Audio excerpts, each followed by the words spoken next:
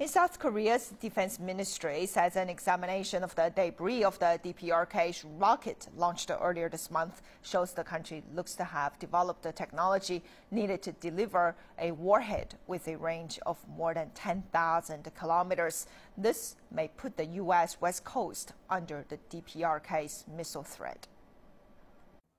The South Korean ministry says studies of the DPRK rocket's oxidizer tank, which was retrieved from the LOC last week, suggests the launch was aimed more at testing missile technology. As a result of analyzing the material of the DPRK's Wonha-3 rocket, we judge the country has secured a range of more than 10,000 kilometers with a warhead of 500 to 600 kilograms. The official also says the rocket used red fuming nitric acid, which most other countries don't use as an oxidizing agent. Red fuming nitric acid, which can be stored for a long time at a normal temperature, is often used by some countries such as the DPRK and Iran to make missiles.